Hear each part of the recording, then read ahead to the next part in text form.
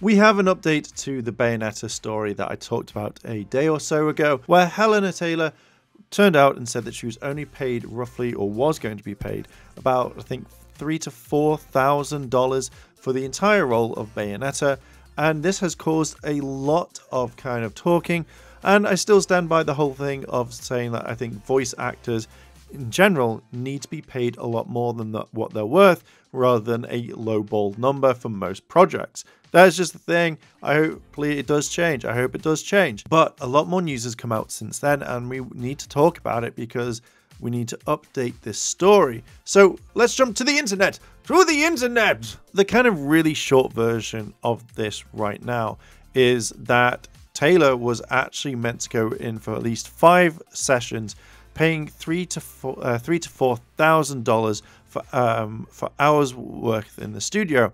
And when you kind of add all of this up to at least $15,000, that's actually a lot better than most. And effectively, she turned down and said that this was meant to be that she asked for a 6-figure salary, which again, it's up to absolutely her right to do so, and that's absolutely fine.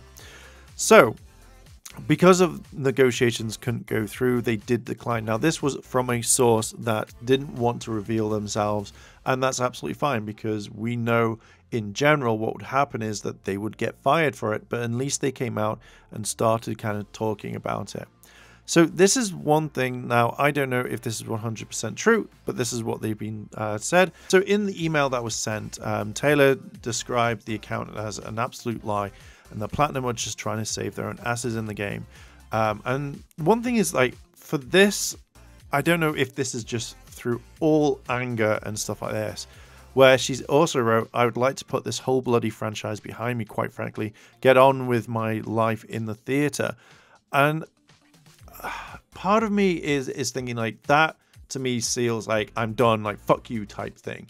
And I just hope that is just literally in anger and that she doesn't actually mean this, but yet is going to move on and says, hey, my time is done in Bayonetta, but, you know, so on and so on. That's what I hope, because when I see stuff like this, it just generally irks me and it makes me go, really?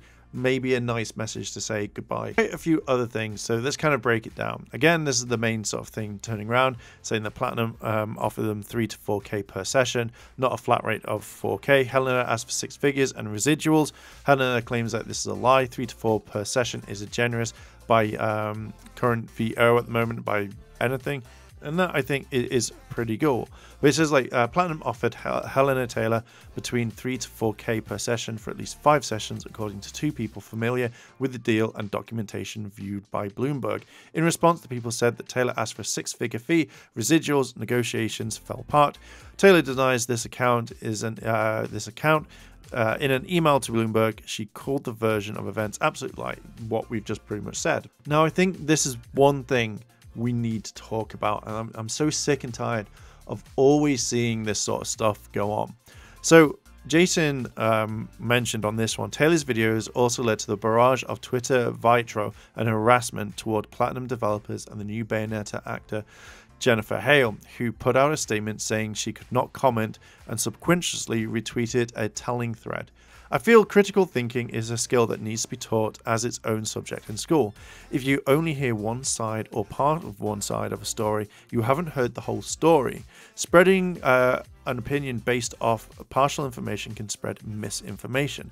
And this is obviously true. We were reporting on the fact that, you know, Taylor got paid quite low, or what we were listening to on her side. And yeah, we needed to hear everything, and I don't know if Platinum Games were going to come out. It would have been interesting for them to say, hey, we don't normally break NDA, we don't normally do this, but we need to, and this is literally what's going on, and give them their statement, and then obviously the truth would come out much later on, hence why emails have been sent to Bloomberg. I know roughly round about how much voice actors get paid, and that's the reason why I kind of wanted to talk about it. But also the whole thing of, I heard that a lot of people went after Jennifer and literally went to town and trolled her, accused her, like shouted and stuff, and harassed her and stuff like that, which I feel like you should never do, because that's not right on any level, is just to harass. At the end of the day, she's there to do a job. If someone else took over the lead of whichever character that you like for whatever game, then to me personally, I would never want anyone to attack them. That's not the thing. For them to take over that role, that is what their main job is. So you going after it just because of whatever, you know that the person, like, you know, the voice actor or actress or whoever, isn't going to send you a message and go, good job there, buddy. Good job. You've done well. Thanks for sticking up for me. It's not going to happen whatsoever. And I feel like if you think that because your favorite star is going to come and save you or send you a, oh, cheers, thanks for that, it's not going to happen. People going after Jennifer is wrong. You shouldn't do that whatsoever. Now, if this is all true and basically Platinum Games did give a very generous offer and Hellena didn't want to take it, then that's completely up to her. But again, this could bring up more problems later on. I don't know what it is. It makes it. Maybe this is a way that everyone needs to know, shit, the gaming industry, the anime industry, the voiceover industry, the TV industry don't pay the correct people the right amount of money, or what is a national living wage from what we've got. Can't speak, so tired.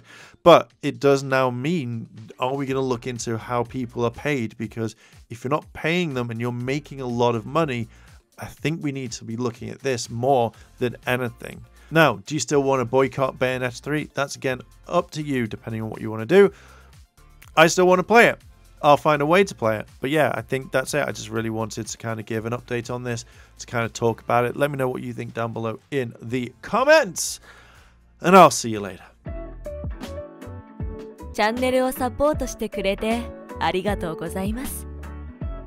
チャンネル登録、高評価お願いします。